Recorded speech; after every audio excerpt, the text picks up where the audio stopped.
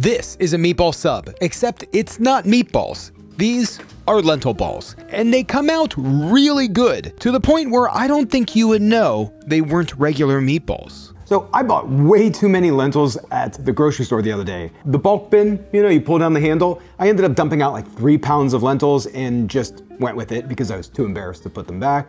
So I was looking up some lentil recipes and I came across this one from We Cook Vegan. And I wanted to try it and make it my own. I decided to make my version a meatball sandwich, and I wanted to add a little bit of protein to it because, I'm kind of on that protein kick right now. Now, I will say this recipe is incredibly easy. It comes together really quick, but we do need to soak our lentils, which takes about 3 hours. I'm gonna take 1 cup of lentils, dump them into my bowl, and then just add enough water to cover the lentils. That's a lot of water. Now we're just gonna let these sit and soak for about 3 hours. Okay, we're back. Now the lentils are done soaking. They have kind of doubled in size, I would say. But before we start making our meatballs, I'm gonna make the sauce. It's gonna be really easy. I just have 4 Roma tomatoes, 3 Roma tomatoes. I don't know why I said 4, 3, there's 3 here. I am tired. So I'm gonna throw these guys into a food processor, along with a couple cloves of garlic, maybe a tablespoon of olive oil, big pinch of salt, pepper, around a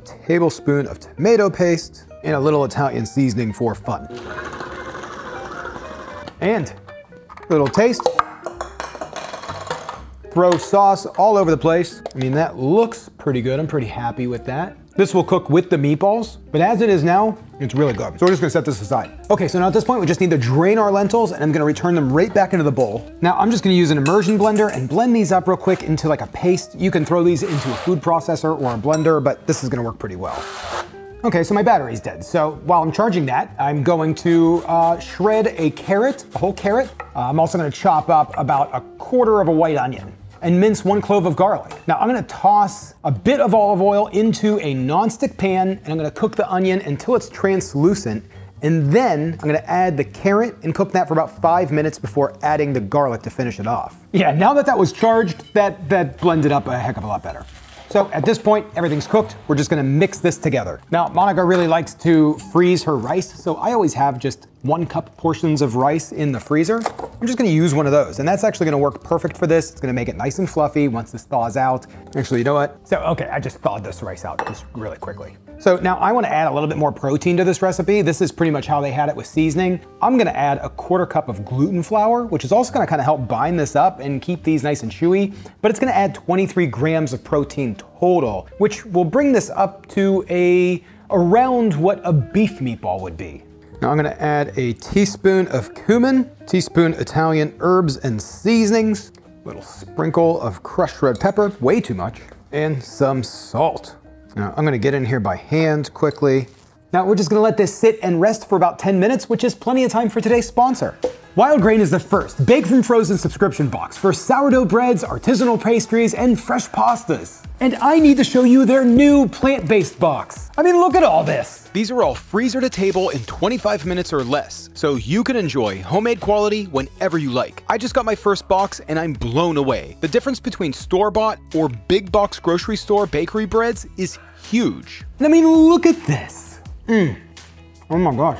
It was like some of the best ciabatta I've ever had. Wild Grain partners with small bakers and pasta makers across the country. You're getting clean ingredients, real sourdough, hand-cut fresh pasta, real artisan pastries, all while supporting small bakeries. And for every new member, Wild Grain donates 4 meals to the Greater Boston Food Bank. That's awesome. Plus, they are constantly adding new, seasonal, and limited time specialties to try in your next Wild Grain box. So gang, pick up some of the best bread, pastries, and pastas, check out Wild Grain, click the link in the description and use code SauceStache. That will get you $30 off your first box. Plus, you'll get free plant-based croissants in every box. Wild Grain, thanks for sponsoring today's video and for the incredible bread that you sent me. Oh my gosh, I love this. Baby, do you wanna try some? So I'm just gonna make these meatballs probably, I don't know, about the size of a golf ball, maybe? I think that's probably about right. Once these are made, I'm just gonna get a pan heated with a bit of olive oil, pretty high, and then we're just gonna brown these on each side. Once they're completely browned, I'm gonna toss the sauce in and then let these cook in the sauce for about 10 minutes or so. Once they're cooked, Now I'm just gonna slice off 2 big squares of that wild grain ciabatta. Top the meatballs on with some plant-based cheese, a little bit of sauce. I'm gonna toss these in the oven for just a few minutes under the broiler to melt that cheese. And that is it. And this is a lentil meatball sandwich that's gonna be out of this world. I mean, I cannot wait for these. Cannot wait for these. First thing we're gonna do before our sandwich, cheers on a meatball. Cheers. Cheers. I just wanna see what you think. Okay. This is amazing. Right? Mm-hmm. Go ahead and give it your thoughts. I mean, I know this is a lentil meatball. Mm-hmm. I don't know what else is in it, but it's like very firm and meaty and would really double as a meatball for me. Yeah, super firm. I mean, you can literally just take like a bite right out of it. Yeah. Doesn't fall apart. It's got a great like bounce and snap to it. Yeah, totally. It's not like, you know, sometimes like when I have like falafel or whatever, it's a little bit like mushy or it's just like really soft and like this is like a meatball. Yeah. Let's dive into our sandwich. Okay, I'm excited. Cheers. There you go, cheers. Meatball sub out of lentils. Come on. This is awesome. It's super awesome. Everything's really good, from the meatball to the sauce, the flavor. The bread is like, it's not one of those, you know what I don't like, is those breads that like you bite into and it's like super crunchy and it goes all over the place. Squishes everything out. This is like got a crunchy top to it and then everything else is like soft and just fluffy, like a cloud. Yeah, the new Daya cheese, I don't know about you, but I think it's out of this world. It melted perfectly. Yeah, Like, it's look perfect. at that. It's perfect. This is way better than I thought it would be. Now, if I didn't tell you this was lentil meatballs, like, do you think you would have known? No, I wouldn't have guessed right away, like, oh, this is lentil. It tastes like meatballs. Well, baby, this is part of dinner. Yeah. Good. Boom. Do you have anything else to add? I mean, the bread is awesome. I mean, No, just this is like super delicious, way better than I expected, and I'm stoked about it. Yeah. Really good. super stoked. We have a ton of these in the freezer. That's the nice thing. These freeze perfectly. These are better than beef meatballs, in my opinion. Yay.